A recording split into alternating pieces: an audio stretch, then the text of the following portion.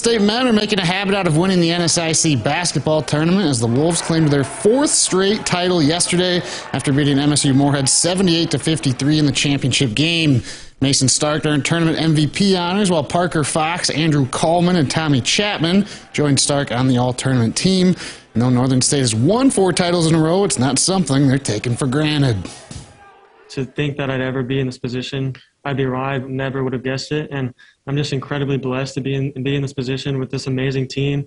It's just been an amazing 4 years, and I couldn't ask for anything better. As a coach, you need to learn to value the moments with the particular group you have right now, because regardless of what happens, we know Rocco's not coming. Regardless of what happens, we'll never have this special moment with this special group exactly like this. The Wolves will host the NCAA Tournament Central Regional. They'll find out what seed and who they will play during Sunday's selection show, which begins at 9:30 p.m.